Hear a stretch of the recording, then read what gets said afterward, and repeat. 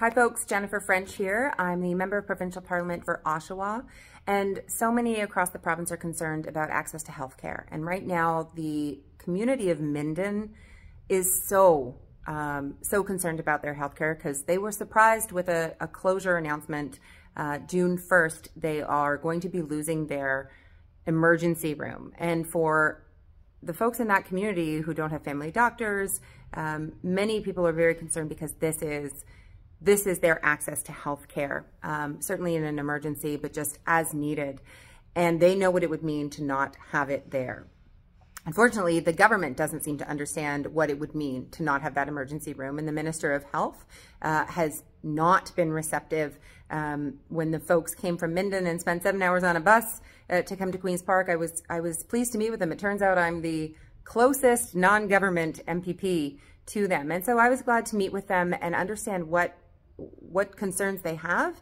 The families are very worried about, children with illness, about aging seniors, about tourists in that community who will not have access to an emergency room come June 1st.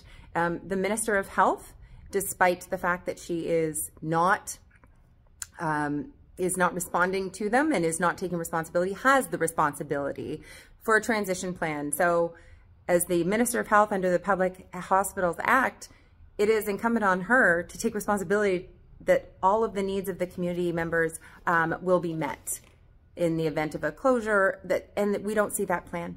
So what I have here is a giant folder of letters. So all members have been receiving these emails, and I offered to print them all. And if you see this, I have 140 pages filled with hundreds and hundreds and hundreds of letters, and I've written one myself to Minister Jones, and I will hand deliver this packet so that she can't say she didn't receive it, and also can feel the actual weight of these concerns of this community. So I'll hand deliver one for her, and I have another set here for their own MPP, Laurie Scott, the MPP for Haliburton, Kawartha Lakes, Brock, and I think it's right that these folks be heard.